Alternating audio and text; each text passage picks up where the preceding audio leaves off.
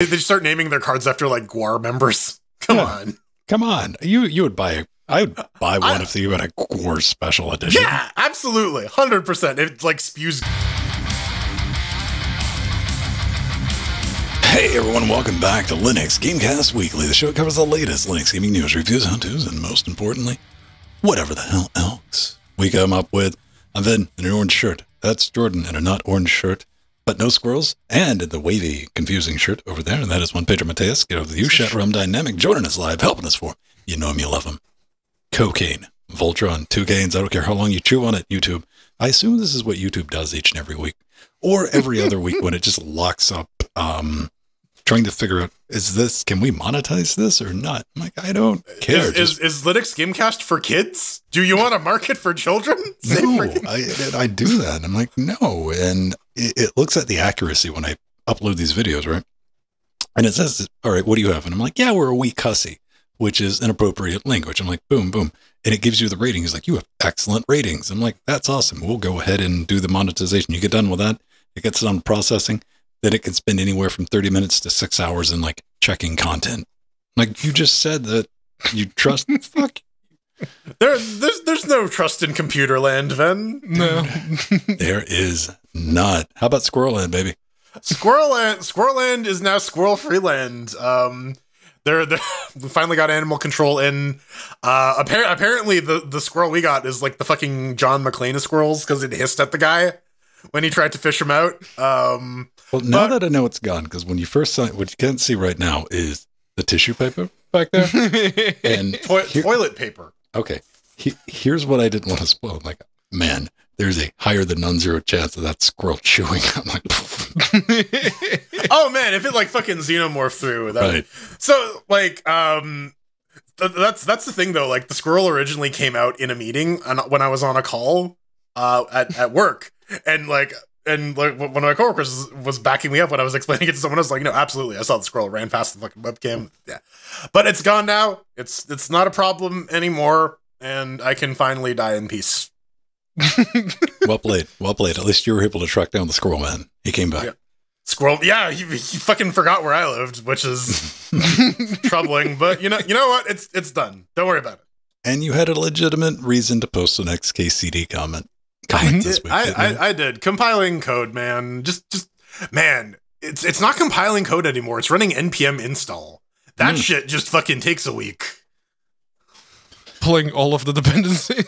You never get away from that comic, and no matter what part of where you've moved your interest, because I compile stuff occasionally, but more in my life, it's rendering is where that comment's changed. Like, shut up, I'm rendering.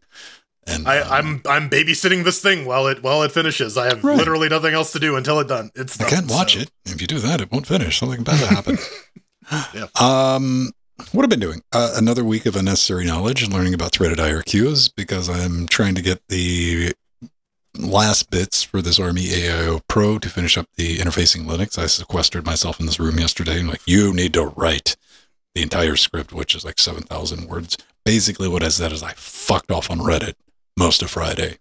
And occasionally, yes, my writing process. Cool, right. Yeah. I was like, this is like work. I don't like writing, but you need to write these things, at least a very good rough outline of these things. Or you just end up with like rambly ass videos, which I'm not a fan of. I'm like, oh, look, here's it. So let me tell you about my day. It started like, no. And so I tied an onion on my belt because it was in style at the time. So I did that. That was entertaining. And pre-super shows. We're still tracking things down. And man, if that fixed it, grr. How about you, Pedro Mateus? Well, there was something that happened around this time. It was actually it's Pedro's birthday, everybody. Wish him a happy birthday. Happy Womb Liberation Day, Pedro. Yeah, you're gonna die soon. You're gonna die 1 year sooner. 36 years ago. 36 years ago, as is tradition, I would just like to say better luck next time, birthday. I'm still rooting for you. So, one of these days I will hit puberty, so, look forward to that. Oh, the ladies are going to have to watch out. He's just going to get all his hair coming in. He's going to be like a sexual gorilla. All of my chest hair. That's you can't grow hair on steel. You know what? Honestly, I thought you'd be a lot more bolder by now, but you're not, which is good.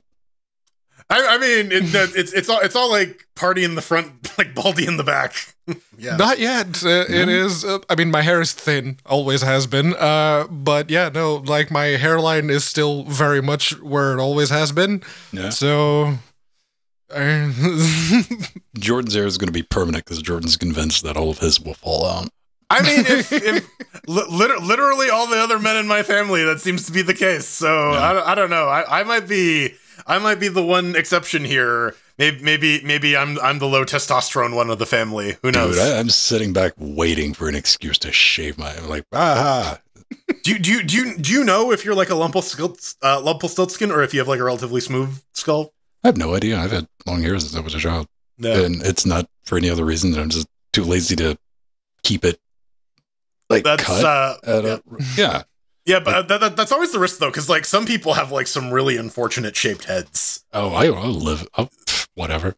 I mean, I had short hair when I was a kid, so I think it's relative. No one ever commented on it, so I think it's relatively round. If I end up with like a lumpy head, I get Sharpies, man. I'll draw a smiley face or something to just. No, you just look like the top of a Ferengi from overhead. What was that called? Phrenology or something like that? Phrenology, where they measure your skull to see if you're a murderer or some shit. You know, we should try that on the horse, see if it's a serial killer. Nay. Nay, it is the supreme serial killer. It's the Steam.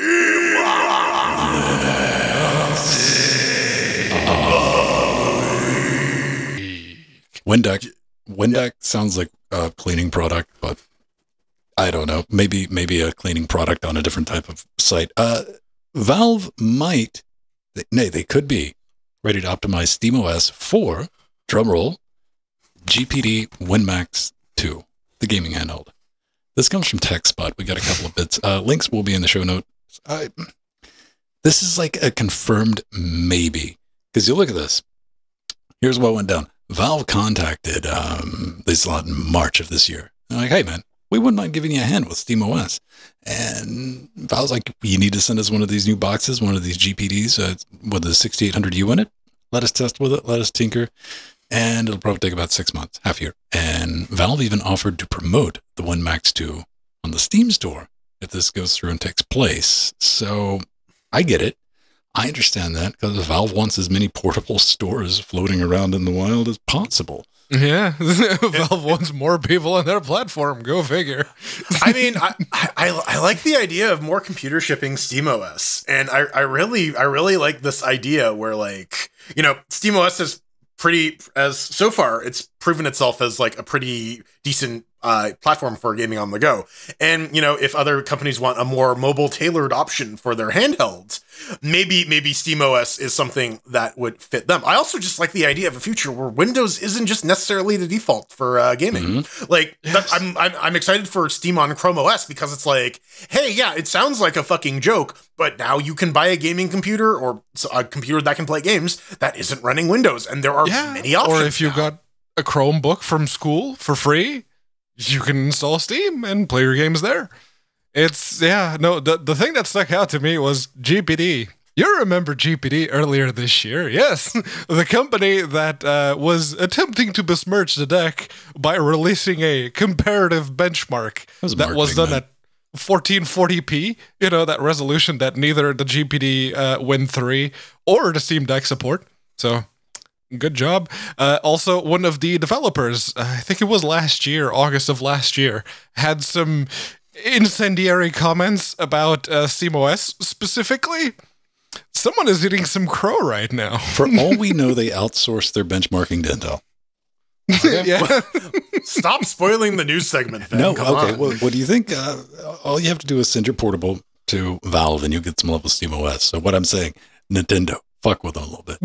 Here you go. Switch. Send them an Nvidia platform? Oh, man, that's... oh, man. Well, you know, there are more stuff. There's some more stuff that you can run on your Steam Deck now via Proton. with the new experimental release that came out as of the 15th of July.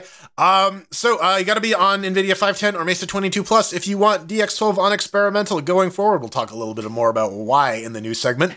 But, there's a couple things. You have to check the diff for the changelog because it doesn't really tell you what's been added. The MFDXGI hack got removed because it looks like they have solved the root of the problem with a bunch of games having image corruption. So they've removed a bunch of games that are applying this hack from that list. So that's always nice.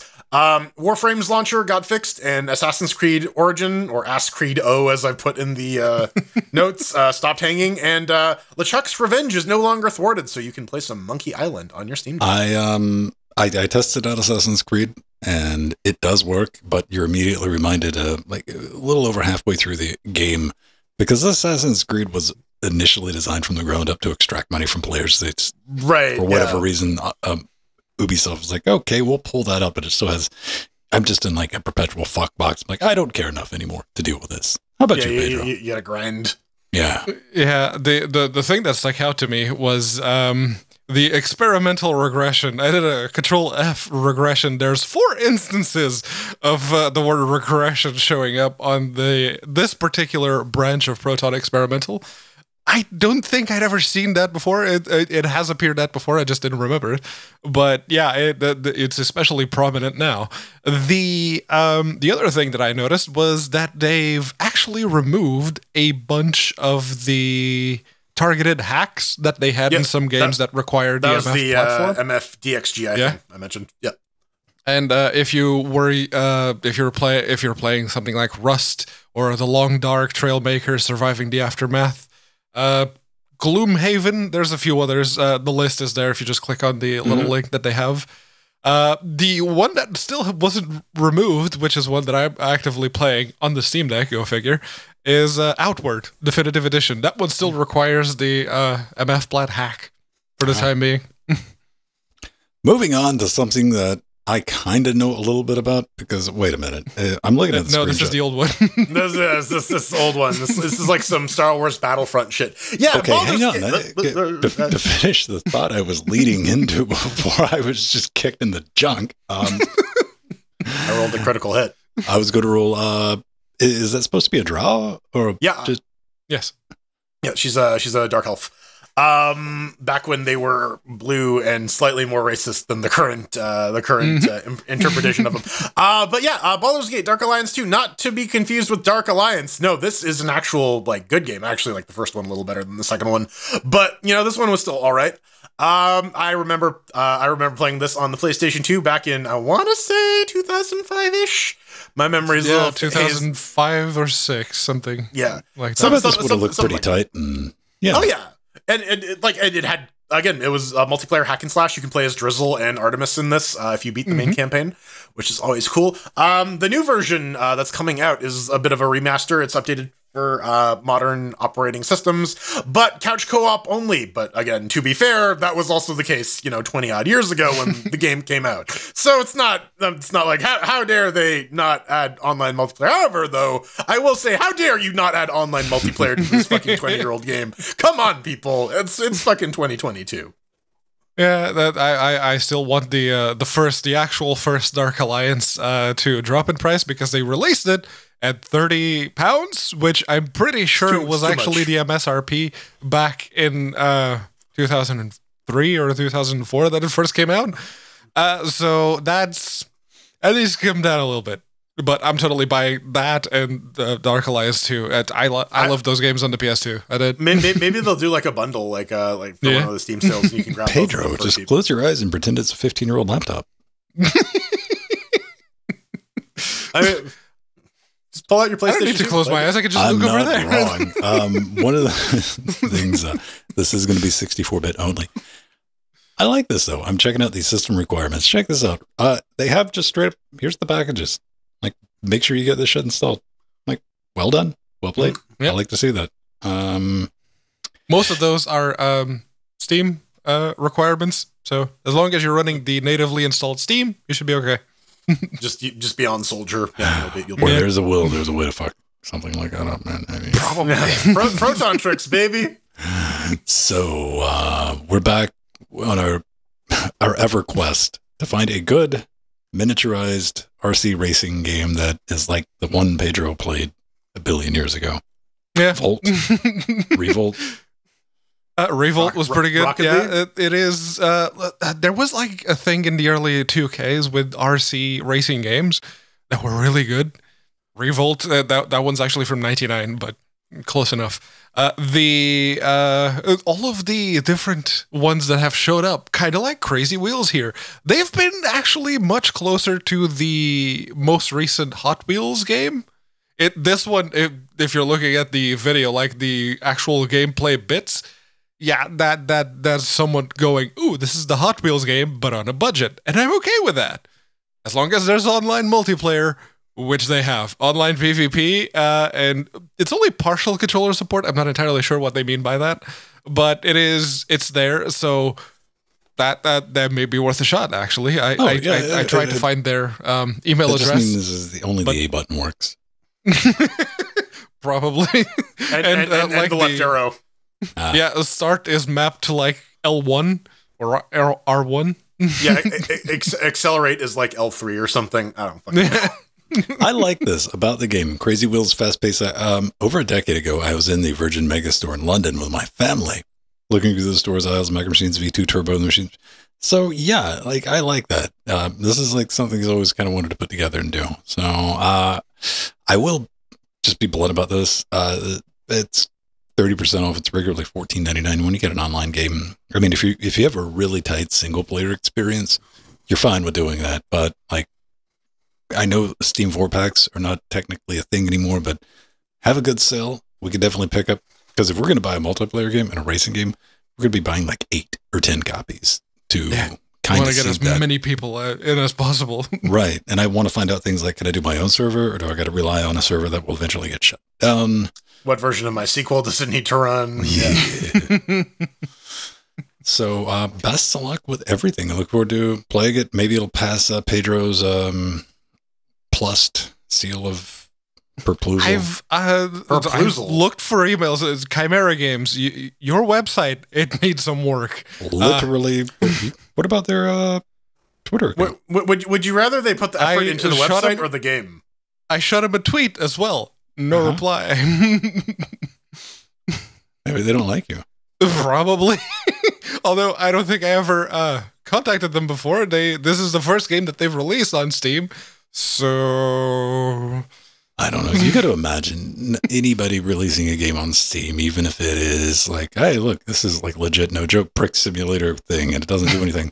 They probably get inundated with like key requests from bots and whatever and all that. So I other understand. people named Pedro Mateus. Yeah, I do send some people emails. Yes, I mean, it doesn't help that I have the real Pedro Mateus at linuxgamecast.com, and I sent out a lot of emails on that one.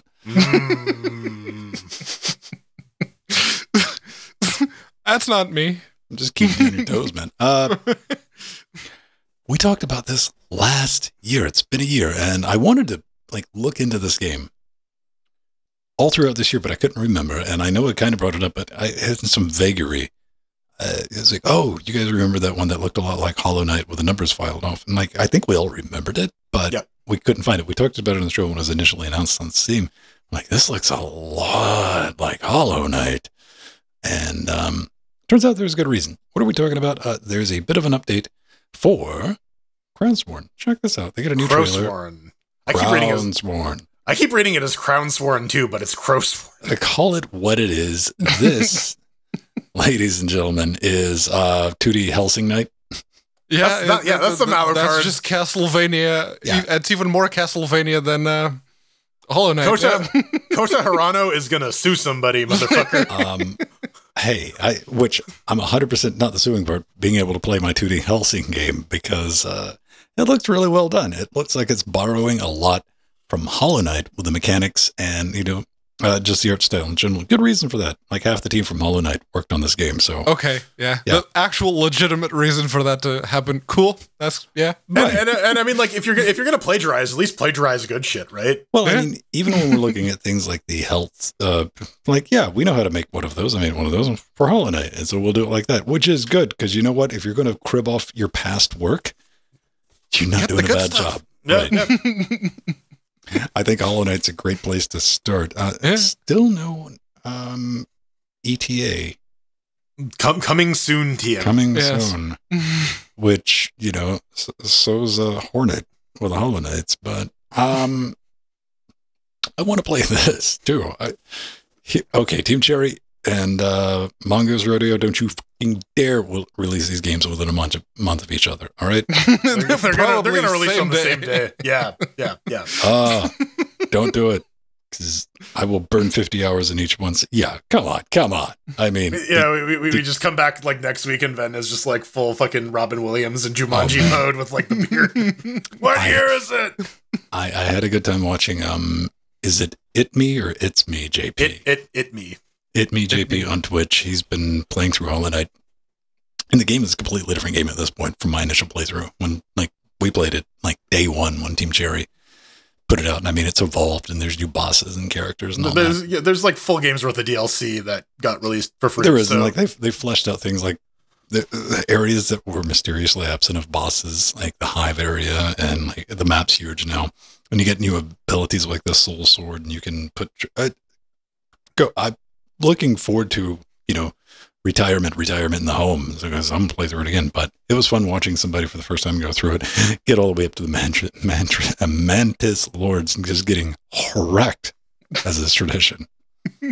That I love that part, because at that point, even to get to that, you got to get good. Like you get your shit together. You're flying around. You're doing it, and you hit that, and you're like, oh, there's a new hockey stick. The aristocrats. That's all I got, Jordan. Tell me about Armello. Well, you know, it's time to take out those bagpipes and start playing Amazing Grace. We knew this was coming, and it's finally here. Version 2.2 crossplay is now live. What does that mean for Linux users? Get fucked, assholes. Wait, no, that's bad. Yeah, No. very, very bad. So, League of Geeks, they announced a while ago, you know, they were having some network maintenance they're upgrading the multiplayer infrastructure for Armello, and their multiplayer provider, the third-party one that they're using, no longer supports crossplay on macOS and Linux. So, unfortunately, you're not going to be able to play this game with other people, natively at least. You could still play it via Proton. The sound's a little buggy there. But here's the thing. They are offering refunds. I can't get one because someone bought me a copy of the game. I think it was the Sildat. Thanks a lot.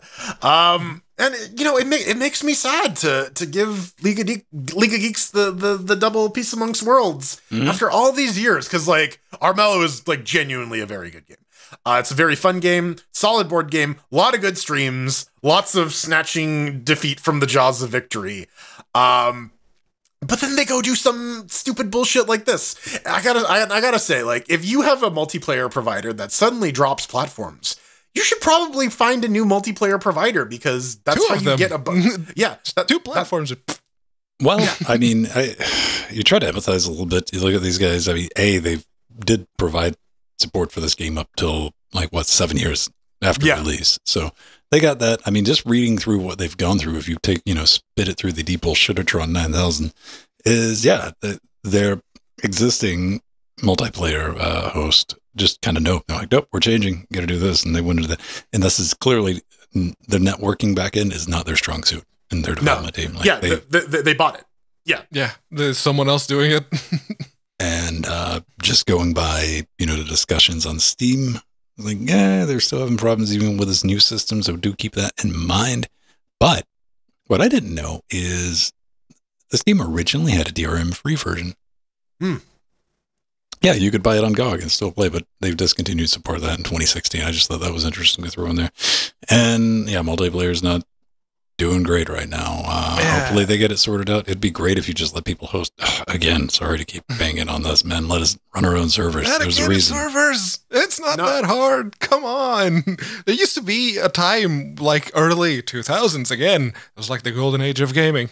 That every single game that had a multiplayer component would give people the binaries for running their own dedicated server. Just about every multiplayer game did that. Can we please have that again? And if you bought Armello because you wanted to play Linux multiplayer with your Windows friends and your everywhere else friends, you should absolutely ask for a refund. Unless you're going to actively keep playing it with Proton, you should take your money back and send the message that this is not okay. It's good on them that they're offering the refunds. That's like, I 100% support it. And all of the game companies who do end up put in this situation should absolutely do it. Not all of them do, but they should. Well, So- I mean, you got to look at the calculations. They did the back of the napkin math, and then they're like, if every single Linux user request, yeah, we're good.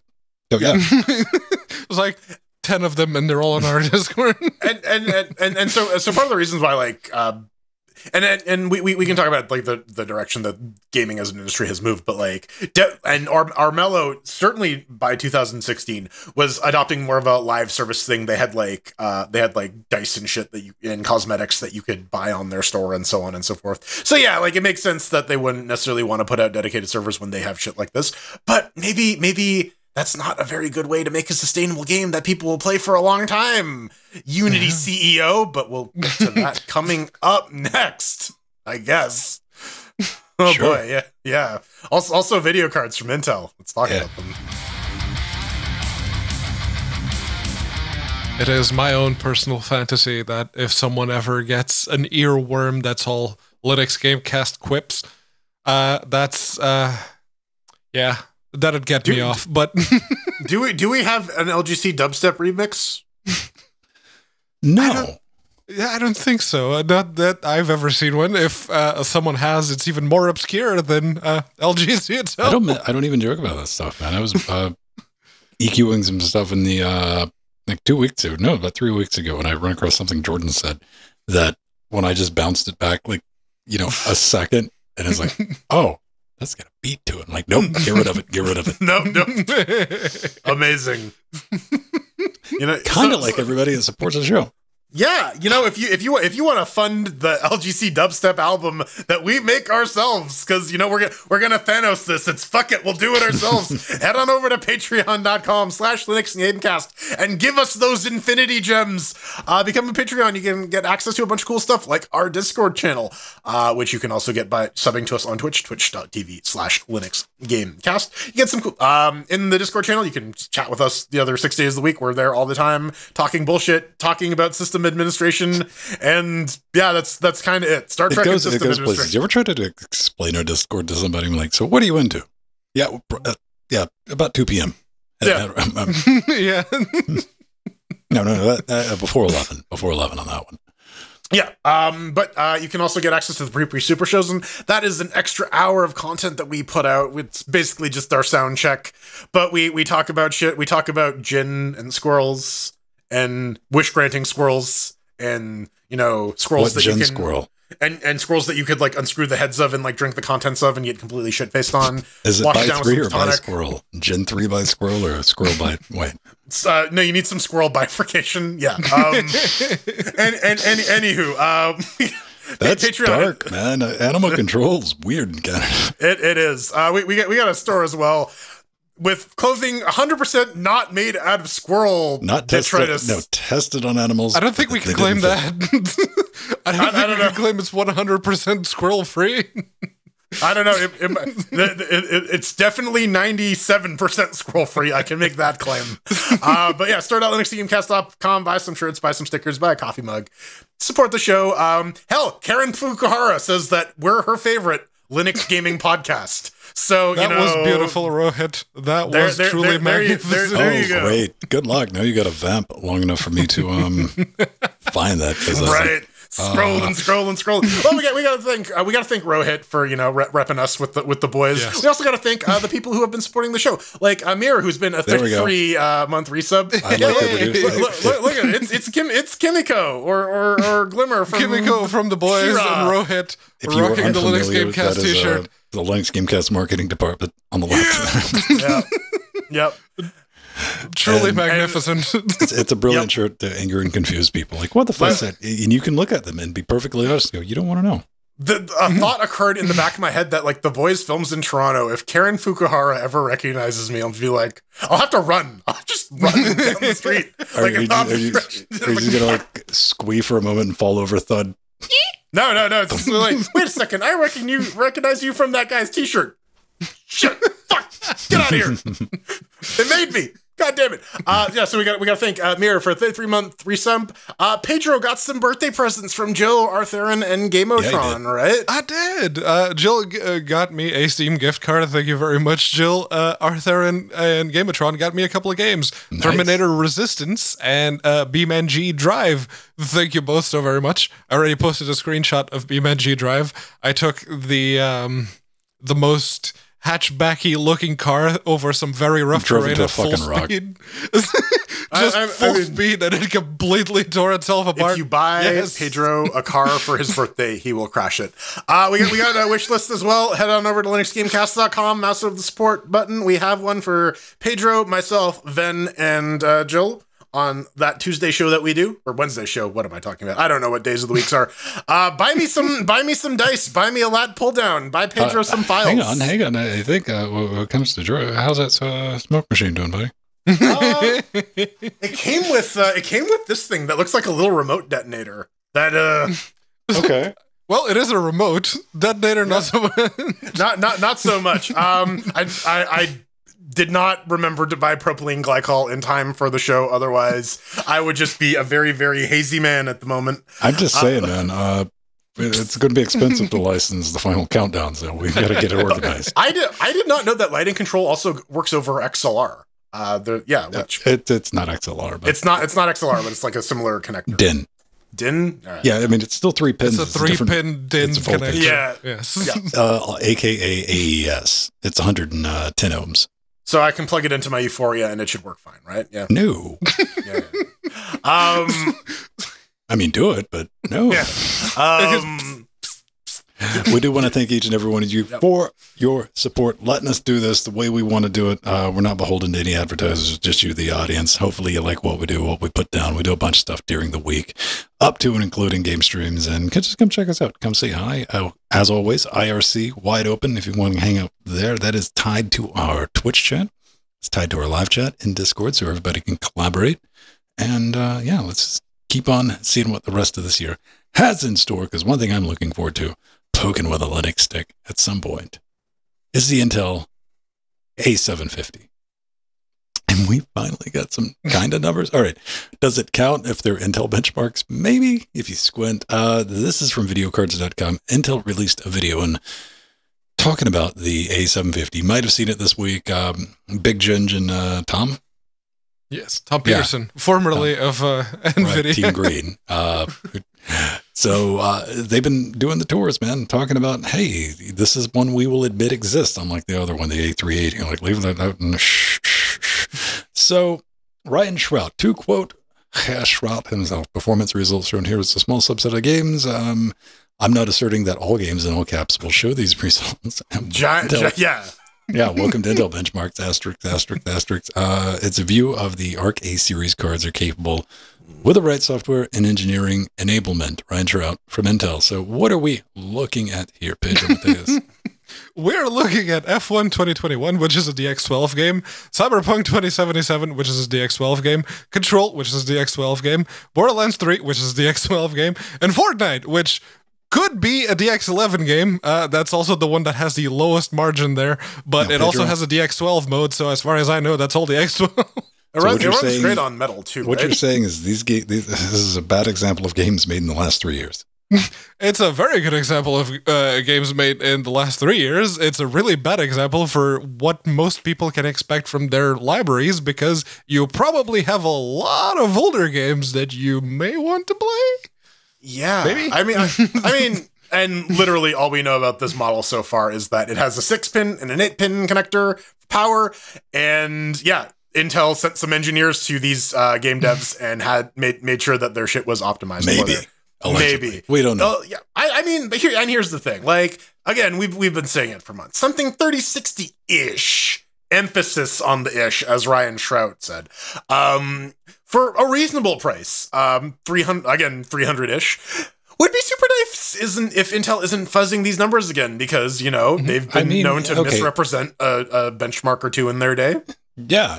I mean, hopefully this doesn't have a water chiller hooked up to it. So Let's take a look at this. The reason we want to bring up, just you really want to squint at the benchmark because these are not FPS numbers. These are 1.17x, 1.15x, 114, 113, 110. The fuck's that really supposed to mean? However, they do say testing was performed at 1440p using high settings. Intel's GPU delivered 13% performance on average, geometric mean, with a lead ranging from about 6% in Fortnite to as much as 17% in F1 2021 from Codemasters, which those games fucking run splendidly on goddamn everything. Except Cyberpunk. All right. But, I mean, come on. That's hard mode for anything. That's hard mode for me. I had to put the disclaimer there. I mean, it's Cyberpunk. You do a victory lap if you get to say runs. Now, the MSRP for the 3060, I wouldn't look because this is supposed to be competing with the 3060. It really is. That's what they bench it against. That's what Intel wants to think. The MSRP for the 3060 initially was $329, which the dark days are over because I was able to get a 3060 for $360. I was like, ooh. That's like a dollar per 30. Yes. And prices are falling because if you've been following the news, Intel's got a lot of leased out fab space with Samsung. Or no, TSMC. And they got to dump that video card prices. Even on Amazon, you can buy one of the little mini 3060s for like $340 on Amazon, which you're going to be paying the higher price for there. So it's getting closer to that initial MSRP that we were promised way back when at the 3060 launch. So this kind of tinkles with that. I think maybe if the 570 is sub 300, we're talking like a max, like maybe 275, 280. It might find an audience, but they got to do it. They got to get it out quick because we can all agree this should have 6 months ago. We would have a different conversation right now. Oh yeah, However, we have at this point, the 4000 series and the 7000 series are right around the corner. So right. Like, yeah. This is what I put in the notes. Any interest in this card, immediately go. Nvidia just has to walk out and go make an announcement here in Q3. Be like, yeah, 4060 is coming out at the end of Q4. Then, well, fuck. Because everyone's just going to wait on the 4060. Yeah. And those numbers, I mean, they don't look completely off because, like I mentioned, they're all DirectX 12 titles and they probably tested them all in DirectX 12. And if you saw the Gamers Nexus review of the A380, the Intel cards did very good in DX12. It was when it came to DX11 and DX9 and OpenGL. They were very reliant on resizable bar.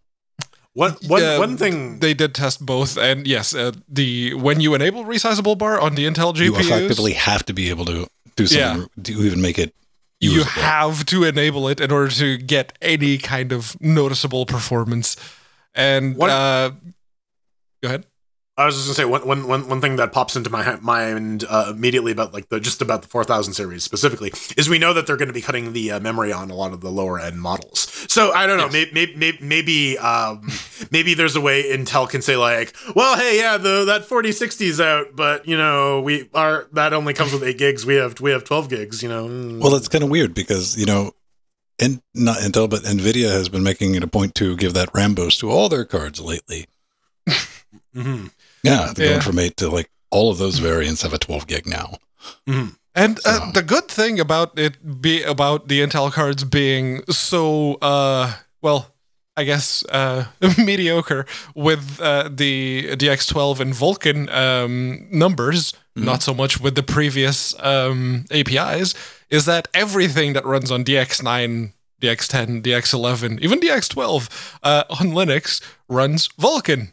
So maybe on Linux, this will be a passable GPU. We'll have to see. You know what? Except for that 90% here library that uses OpenGL.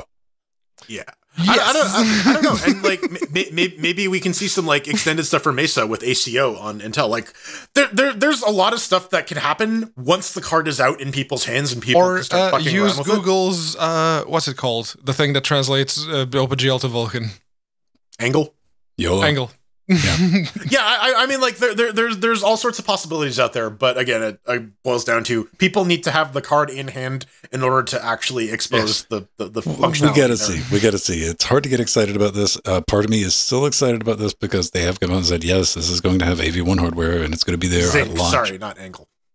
And that could be interesting for different reasons, but we just got to wait and see. I mean, the numbers looking at this is their mid-range for the, A series, the Alchemist. And, they're going to be doing Alchemist, Battle Mage, I don't know, Cheddar Druid. Cheese, whatever the third one is. Yeah. Archangel, Yeah. Spawn, the Crow,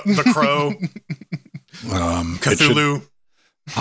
Yeah. That'd be, Intel, you should have had like the bee, should have been Bunny Suit, man. Bring those guys back. That would have been fun.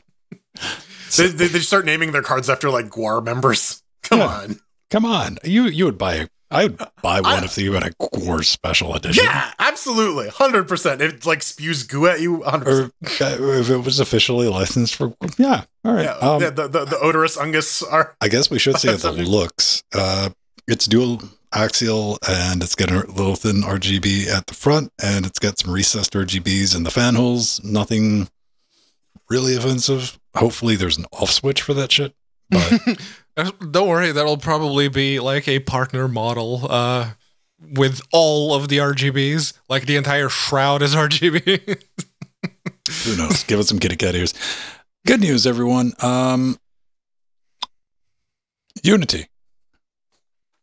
Unity is working a very, very tight rope right now.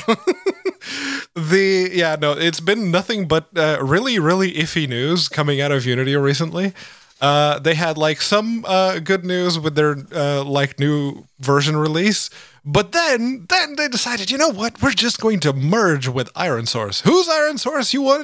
You're wondering. Well, they sort of focus and their expertise is on monetization, aggressive monetization. You could even call them malicious in their monetization because they've literally made adware, the kind that latches itself to installers. If you ever downloaded a Windows setup thing and it came with like the Ask toolbar or something like that, that is the kind of stuff that Ironsource does. There's a very big breakdown. Then added it to the show notes that like goes in super huge detail about like what they actually do to like clickjack people with like crazy levels of search engine optimization or redirect people to random file servers that appear to be legitimate ones that, will ship you a Chrome installer with a bunch of, random shit installed in it, right? Yep.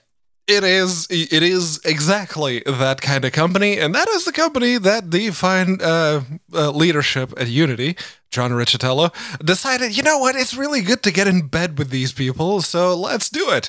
And it's... When I learned a few years ago that John Riccitello, former CEO of Electronic Arts, was the CEO of Unity, I was thinking, okay, but Unity's actually been doing okay, and there's a lot of great people that work for it. So, and the engine itself being one of the leading ones with Linux support, it's like, can't be that bad, right? This is when the other shoe drops, because... greed above all, so it would seem. Well, listen, you're not trying to make money. I mean, the lion's share of profit Unity makes is from its they have their own advertising company, effectively, from Unity.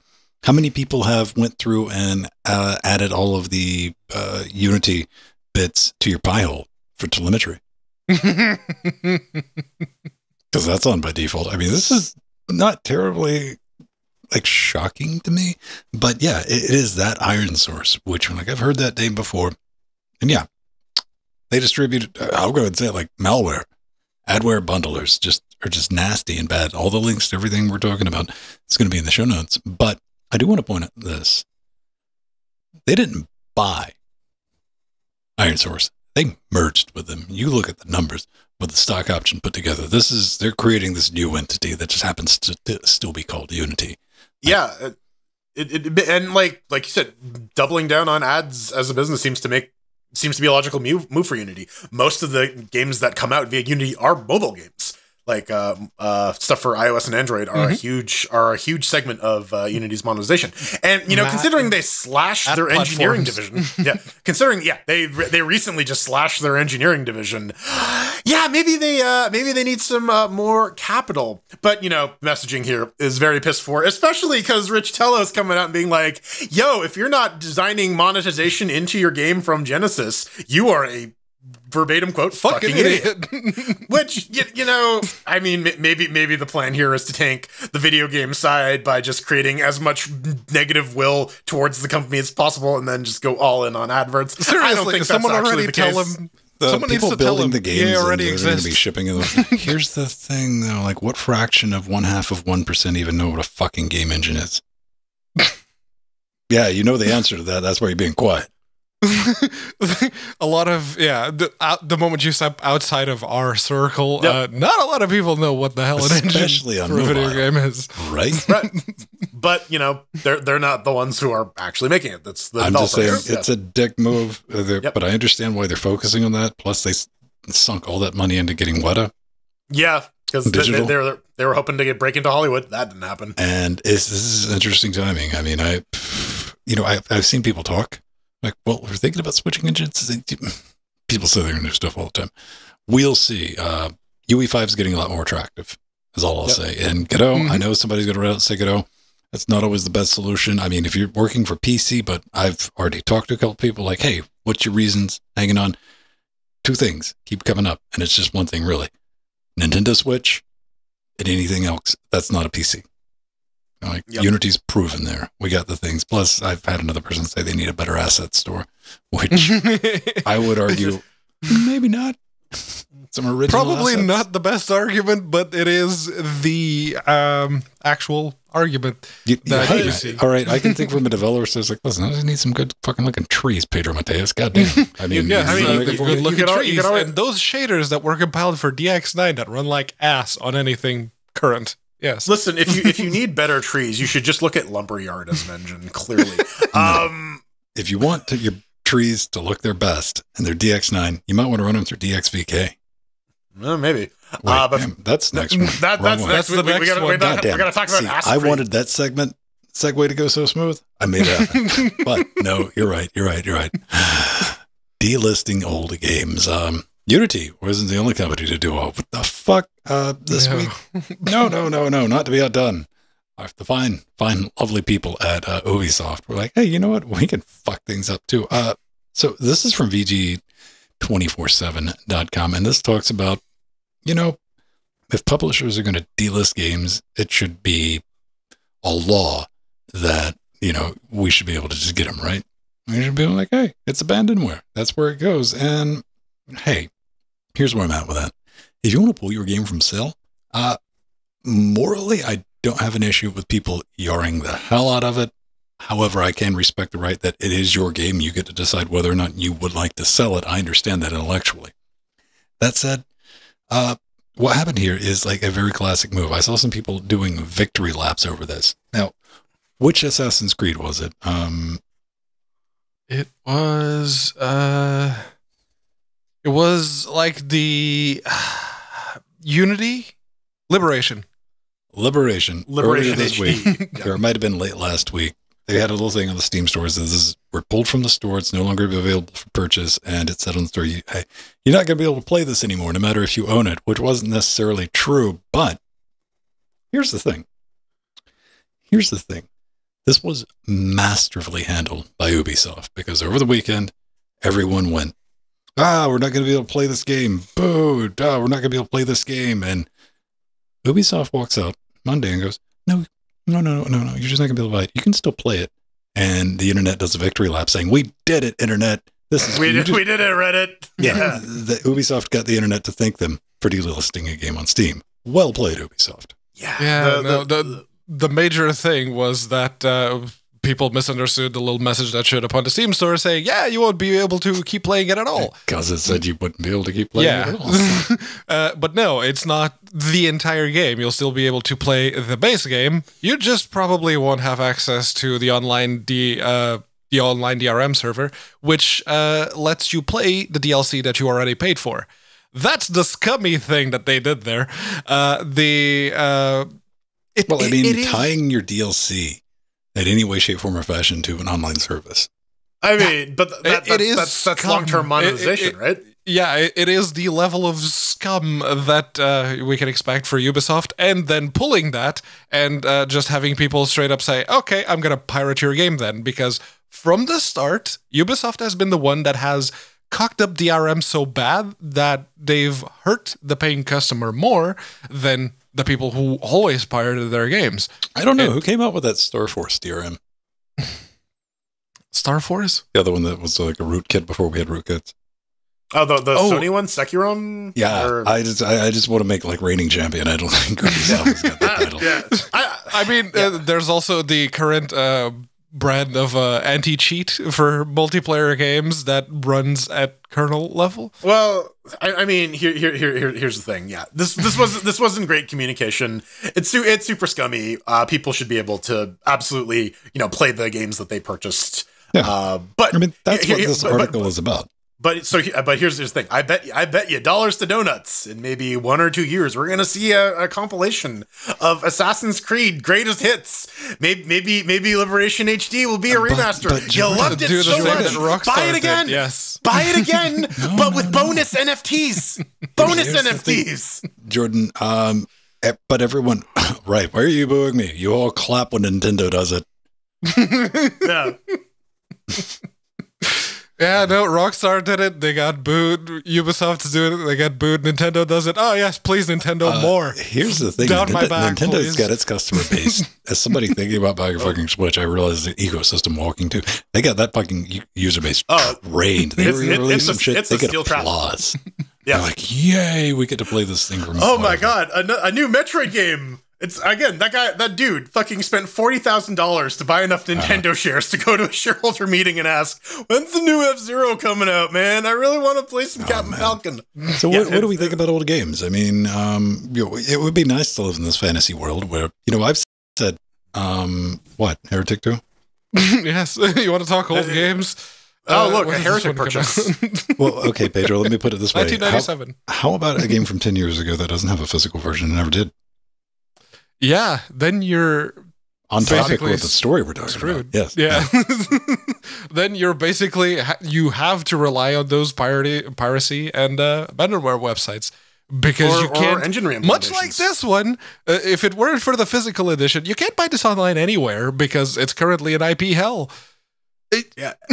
And again, I loath as I am to say it, EA fucking figured it out when they went to the Open RA guys and said like, "Oh, hey, you figured out how this game works. Do you want to take ownership of this? Mm-hmm. We'll still sell it and make all the money off it, but you can maintain it." And basically what you're left with is hoping that it's on GOG. Yep. Yeah. It's on GOG or someone has uploaded it to the archive.org. Yeah. Strider has a good point. Support archive.org. They're doing the Lord's work. Yep. Indeed. Now, let's talk about some DXVK. Oh, yes. New version. Thank you very, very much, Deutschen. Version 1.10.2 has been released. You can get it right now. Or if you're running the bleeding edge of the Proton Experimental branch, you already have this. And it comes with a few bug fixes, like an issue for the D3D11 sampler anisotropic filtering. You fucked it up so hard. I was going to try to help you out, and I couldn't even get it out, man. I'm like, nope. That word's dead to me. Okay. There we go. Asshole tropic filtering. Yeah. Yes, asshole tropic filtering. Don't even waste your time. They fixed building on GCC 12.1, and the one that stuck out to me, they fixed the bug for limbo. Yes, that limbo. What was the bug? It's basically if you have fancy new system, the game probably runs at a heck of a lot more than 60 FPS. So when you get to the end of the game, you can actually finish it because once you cracked through the glass to get to the end, the game would just freeze and not let you actually see the ending. So the fix to that was to limit it to 60 FPS. It's not by any means a DXVK problem, but they decided, well, we can just make the default to limit the FERPs for limbo at 60 FPS. Now, I think the big warning I wanted to give everyone with this is going to be the last one that's going to work with your retro Nvidia GPUs.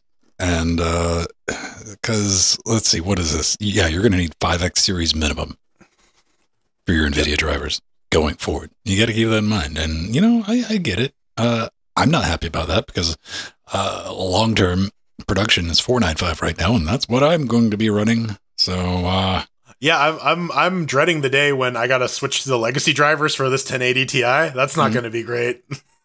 well, I mean, I run the production. Well, Nvidia's got a very confusing way of how they list their drivers. They're Yes. like latest features branch, which is the production, the ones that you want to run, and the other ones, not beta, the main line, whatever, which are the Short-lived 5X. branch. Yeah. So I installed those. I mean, they do work. Nothing exploded immediately, but yeah, just keep that in mind. And if you want to play with this right now and you don't want to do any extra legwork, use Proton Experimental and just put that in more experimental mode. Yes. In the more experimentaler mode. I'd have a lot of respect if they just had Experimentaler. Experimental. yeah, the drop down. Yeah, no, you just have like different levels for like bleeding edges. Experimentalerist. Experimental with Lisp. Yeah, let's talk about programming in Lisp. That's Lisp. That's what things that people do these days, right? I mean, yeah. If you're the developer of Kandra, then yes, you developed an entire 2D game in Lisp. And there's actually an entire engine devoted to it. It's called the Trial Engine, which is really more of a collection of utilities for making a game. But nonetheless, we're not here to talk about Trial. We're here to talk about Kandra. This is a fun little blog post where this person goes and discusses basically at a very high level of detail, or very in-depth level of detail, how he goes about writing a game engine in Lisp, handling GL inputs or GL buffers inputs, all in Lisp. Could you run this game in Emacs? Maybe. I don't know.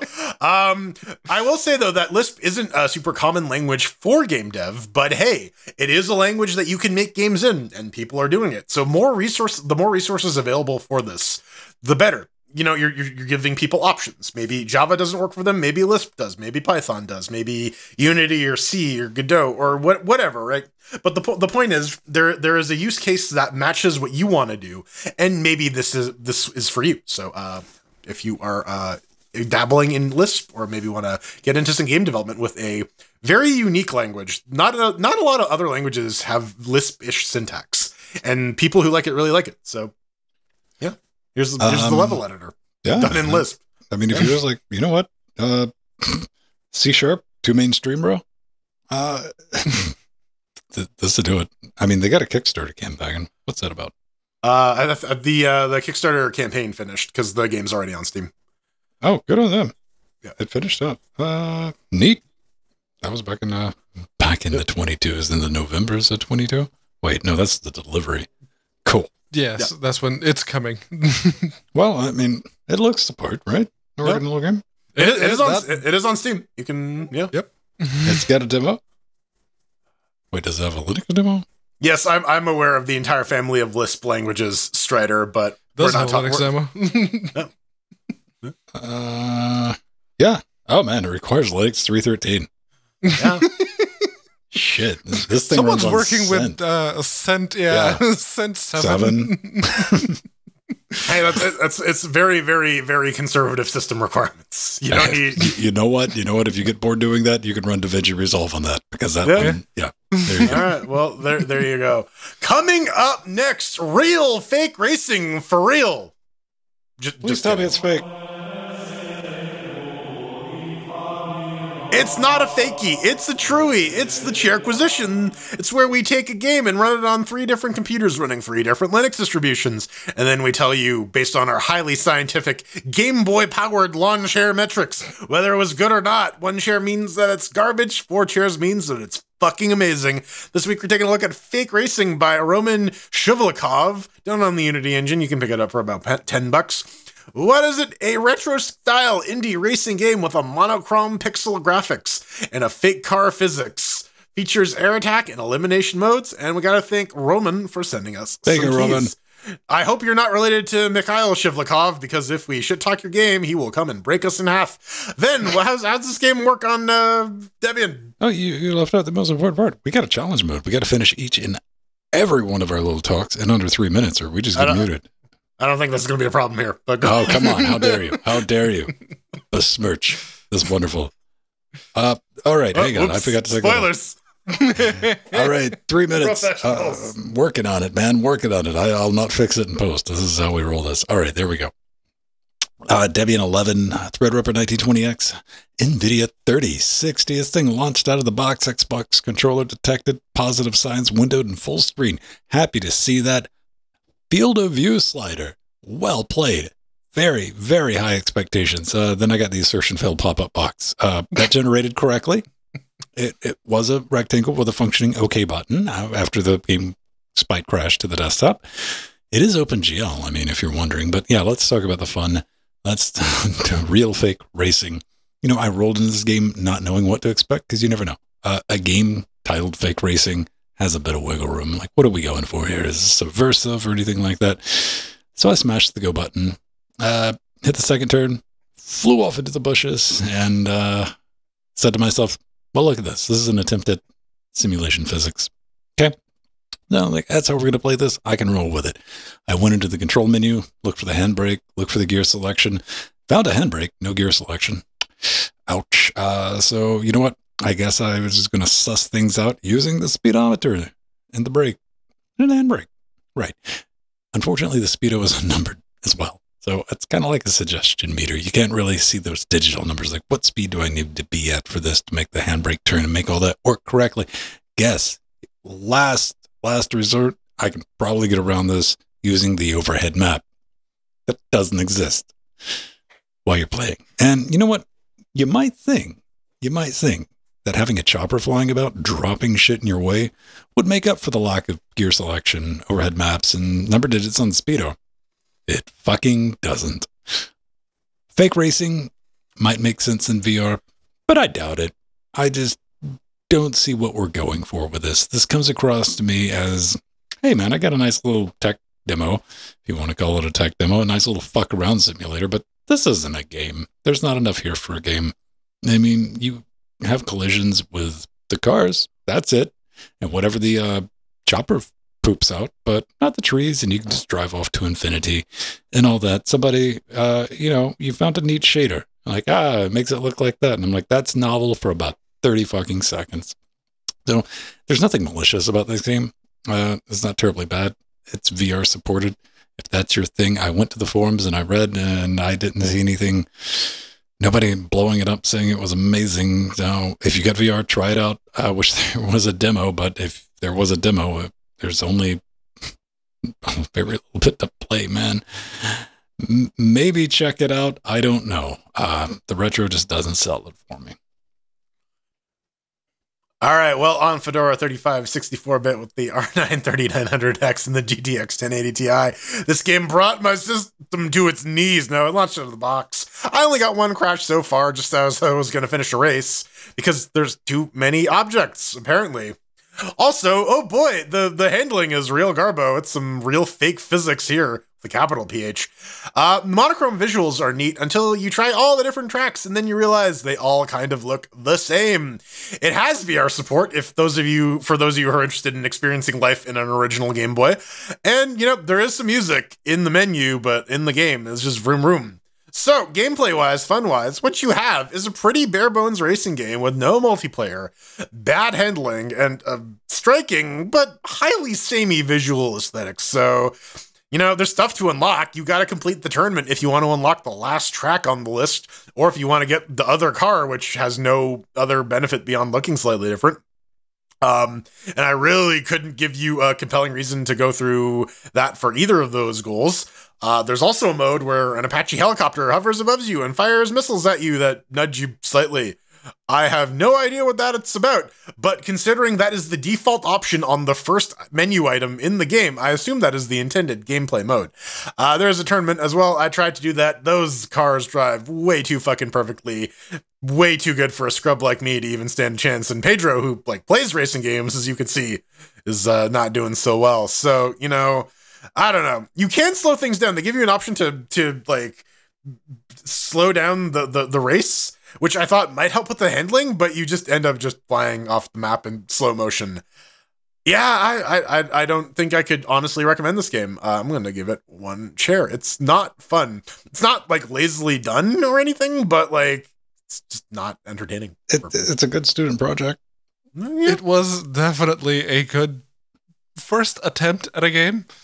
not entirely sure it's worth the price. But before we get to that, over here on the Ryzen 7 3700X with the Radeon RX 6700 XT, it launched out of the box.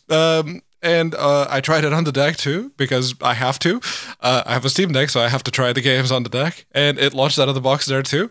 It V-Syncs appropriately, like most Unity games. The controls are fairly simple. It's the WASD or the controller if you really care to use it. There is a little bit of music in the menu, like Jordan mentioned, but not in-game proper. Graphics-wise, it doesn't look all that demanding, right? I mean, if you're looking at the video version, that it does that fake dithering to emulate a 2-bit color scheme, like your OG Game Boy type of situation. And it's, that doesn't really use a lot of the GPU or the CPU. Why would it? Right up until you decide to capture it. There's an option in the menu that disables the per pixel dithering and makes it smoother, which reduces the amount of bitrate necessary to actually capture the game with, say, DX264. Which is CPU based capture. It's software mode capture. And no matter what I did, I could not use X264 because OBS kept complaining. No, sorry, the encoder is overloaded. Please reduce the settings or choose a different capture method. Okay, I guess we're bringing in VA API, and I'm using the 6700 XT to do it because I could not do it on the CPU. So this graphical behemoth was causing an encoder overload on my Ryzen 7 3700 XT. Kudos. But as for the fun, outside of that particular bit of fun, I tried to find it. I genuinely did. I thought this was going to be like a Soda Drinker Pro or a Glitter Mitten Grove type of situation. I could not find Vivian Clark. If it is there, I couldn't find it, and looking on the Steam forums, no one could find it there either. So all that you're left with is a racing game where you're not actually racing cars, but trains. They look like cars, and they drive off-road, but they're trains. There's an infinite speed boost if you go downhill, and much like a train, your car can't go uphill past a certain incline. The trees are not solid, and the CPU cars are on a fixed track. If something does knock them off course slightly, they will brute force their way back to the course that they were preset to. As much as I didn't like Art of Rally or Absolute Drift, those games really do set the benchmark of what a one-person studio can do when it comes to racing video games. Fake racing, unfortunately, is not very good. The aesthetic was striking. That's what actually got me curious about the game, but it is not a very good racing game. One chair. Well, there you go. Fake racing is a bit of it's not a fake game, but it is fake fun. It is. I mean, we were all sitting back. I think like maybe there's some like something like Frog Fractions. Is this Frog Fractions 3? Yeah, no. Is this Vivian Clark? Is this Frog Fractions 3? It's like, gimme. No, it's not.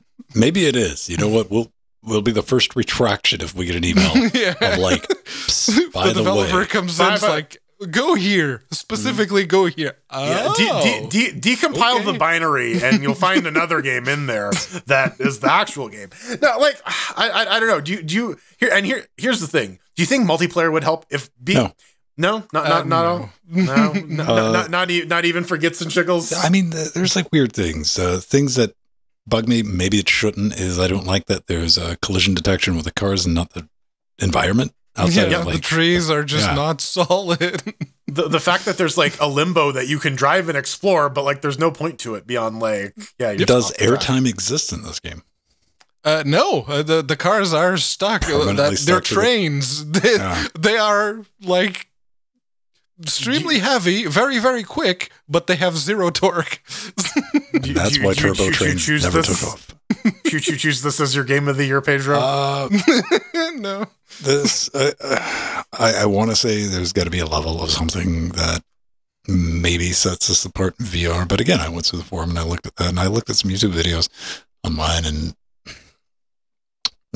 I just wasn't seeing it. It's not. I tried to find the fun. I could not. The missiles like don't even take out your car. They don't do anything with like minor inconveniences. They're irritation. Yeah, they slow you down a little bit. Yeah. That's it. That's all they do. But I goddamn, guess in a I neck mean, and neck race, that's you know that's what? When your annoying. design documents like simulation with helicopters. Attack helicopter simulation on a racing game. Done. Next. Well, all right. Speaking of next, coming up, we're going to talk about some demos and maybe a slight change to the chair acquisition format. I don't know. We'll find out. Not gonna go there. But hey, it's the end of the show. Dude, do you think we could do like I'm a Jersey girl in a Jersey? We need Kevin Smith Aqua. for that though.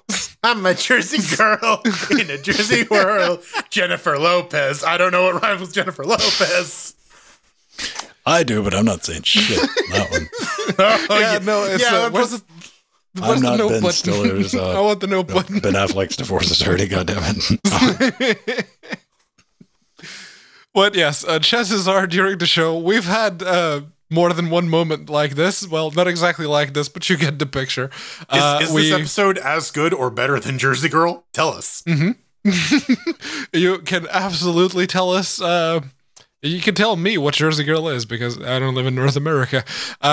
You can go to linuxgamecast.com. You hit I can sort of kind of guess it from the name, but click the contact button. There's a form you got to fill at the bottom. There's some caveats you should absolutely read before you get to the form. But if you don't want to, well, you do so at your own peril. LGC Weekly is the show that you want to send your hate mail to. Otherwise, well, we may be misinclined to just make fun of you instead. How's that? Misinclined. I'm special. Yes. I'm just going to reply you once on Twitter. And just say quote tweet. That may work sometimes. Better there- chance of... Yes? Where is it? No, it's too late, man. The moment's gone. All right. Well, you know what? Artherin has a moment because he sent us an email. And he's talking about the Steam Demos extravaganza. And he says, hello there. With the Steam Next Fest thingamabob, would it be possible to have a Whoa. We better back down on this technical talk. What's the thingamabob? Well, it's a thing and a mabob at the same time. It's like, think of a thingamajig, but it's nothing like that. But if it was like a McBob, McDonald's would sue somebody, wouldn't it? Probably. Maybe. Yeah. Unless your name is Mick Robert, in which case then your name is McBob. Anywho, yeah. Would it be possible to have a special chairquisition or show segment that would have each one of you talking about a demo that interests you? It could bring out some exposure for the game, and it would also let us judge your taste in games. Win-win in my book, with some love and a sprinkle of hate, Artherin. I don't know. Could be a good idea. I wouldn't be entirely opposed to that. Mayhaps. Yeah. Well, there you go. A very committal answer from Linux Gamecast. We have put a pin on it. We have acknowledged that you've asked us a question. Stay tuned for the committee. Right. I immediately First- go to like, how to... See. Can you do it in under 3 minutes? Yeah. Okay, so we each play a game. We each record our own gameplay. It's like 3 different demos. We basically crib the like escapist 3-minute review. Yeah. I mean, we got plagiarismo right there, so we're covered. You can always blame me. Everyone else does. Yeah, Can we just like toss them low under the key bus. like we got green screens. We just do a yellow background. Yeah. Do our best Yahtzee impressions. Oh, Just yeah. or no, better yet, our worst Yahtzee impressions. Speak really slowly. No. I'd spend a couple of weeks just like listening to nothing but Carl Urban as Billy Butcher. But see, then you go and fuck yourself because then you just permanently turn into Billy Butcher. I'm willing to risk it, man. For the art. For the art. Yeah, it's committing to the bit. That's not outside of the realm of there's been a couple ideas. We might, we've always just stuck with the chair acquisition because it's something nobody else can get away with doing. Because if you look at like our YouTube metrics, people are like, I don't care, whatever. But it's still important because we do that for exposure for new and upcoming games and stuff like that. And you never know because occasionally we stumble across really great games and we're some of the first people to ever talk about them before, popular and whatever. And it's a good way to find out whether it runs on Linux nowadays, it runs on the DEX. And I feel that's an important service. I'm not against mixing it up, or, you know, I've always toyed with the idea of, you know, instead of doing the chair acquisition weekly, we do it like monthly and just have like a big blowout, like full in-depth, like 30-minute chair acquisition. Maybe I am not against ideas. I'm not. I also get away with it. Like, how much extra work is it going to be? We got time, scheduling, and all that. We've all grown up, unfortunately. Yeah, we have these it turns out that like 10 years later, yeah, things change. Yes. people responsibilities and, you know, moving to different countries. It's the days are like, hey, it's 3:48. Hey, Jordan, we have to. Yeah, it's like, forgot to hit the record button. Might as well do an entire second podcast. Yeah, we got time. Yeah, we'll keep it in mind. It has been thought. It has been spoken out. So we're always open to suggestions like that too. Things that you would like to see. I'm always against, and I said this since day one. I'm against changing shit for the sake of change, because I've seen too many fucking shows, podcasts, and stuff that have changed shit for the sake of change, and it never works out in the positive. Like, oh, we just want to mix things up. I'm like, but that was working. Why did you not? I liked what you were doing before. Can we go back, please? Or it was, even if you're like, well, I'm cool with that. I'm comfortable. Or I always like to do additive, not subtractive, with like, oh, here, we'll just patch it up. It's a new thing. So you're saying it's a bad idea to delist your stuff from storefronts? Debatable. Yeah, maybe, you know, list new games that people may want to, but leave your old ones for sale just in case. That's a horrible idea. On that incredibly curious business decision, which is another thing I don't fucking understand. We look, of course, it's Ubisoft. You're going to try to fucking resell it to people. We know. You looked at Nintendo and went, I want some of that cheddar. Primo shooting in the foot, yes. You can always find me on Twitter. I'm on the Twitter right now. No one uses. I still use Twitter. Check it out. I got rid of all the other stuff. I'm just at Vinstone. They're doing my thing. I try to post stuff, keep you updated. What's going on behind the scenes, more so. And our Discord, on our Patreon, doing that. If you want some of those questions, ask. But we have a Mastodon, mass.livestreamcast.com. I'm Vin on that. Federated Timeline. If you want to join, I try to keep a good job keeping the bots and shit out of there. And yeah, come say hi. I'm Jordan Svung, and unfortunately, you know, I'm a little too old. It's time that I get delisted from the storefront. But keep your eyes open for Jordan Svung HD with, I don't know, more H and more D. You can get news for that at The Burning Fool on Twitter or twitch.tv/Burning Fool. I just want to see, like, foamy popping his head out. No, you'll get absolutely none of the D with me. No. You'll have to go back to Jordan for that. Yes, it's all the P. Not that kind. If you'd like to talk to me, you can absolutely do that on Twitter. I, too, am one of those people that still uses Twitter, at an account at FOUR. Just go there and give me a follow. If you share some interesting stuff, I will follow you right back. That's kind of the He's thing weeing himself as we speak. Credit time. Wee! When do you want to go wee? I got drugs yet, but I'm still gonna hold on to my little gonads and strife in the lightning and in the rain. Well, it's that time of the week again where the credits of varying speed scroll Enjoy past the credits. These fuckers take like 9 minutes to render. Oh yeah, we gotta thank our advisors Omegas and Arthur and our executive producers. There they are. It's Barb Bram, Scott Michaud, Atomic Ass, Mike G, Mike T, Dora, Marco Haku, George, Pebble, Tomasz, and Unoid, and our little Nick fans. You saw nothing. just our one little Nicky fan. And these Sea Monsters. Sea Monsters, Ronald, Ryder X Machina, Truggy Verifinuta, Justin Frostclaw, Nubbin, David, Darkwing, and System T. With the Death Notes, Nova, Basil, Chat P, Romeo, Marcin, Craig, Renee, Leonardo, DeCresney, Kim, Smashley, Chris, Stephen Jill, Benjamin, Doom 2.Watt, Stephen B, Dirty Dean, Back, Gamatron, Dodger, Zatharus Gaming, Rue. And a nice I cannot read anymore. It's a little too... little too pixely. Come on. Man, if only we had like a separate list that we could read off of. DLSS. Turns out we're idiots. Look at these fuckers. Yes, we are. Try to do it live. Doing it live. It's part of the charm. Yeah, absolutely. It's been 10 years. And seriously, a big thank you to Jill, Gamatron, and Artherin for just all of the wonderful, wonderful Steam gifts. You are truly crazy, but I love you all. Thank you. Don't get depressed, birthday. Don't. Just birthday skeleton coming for you. That if I were everyone. We'll see you next week.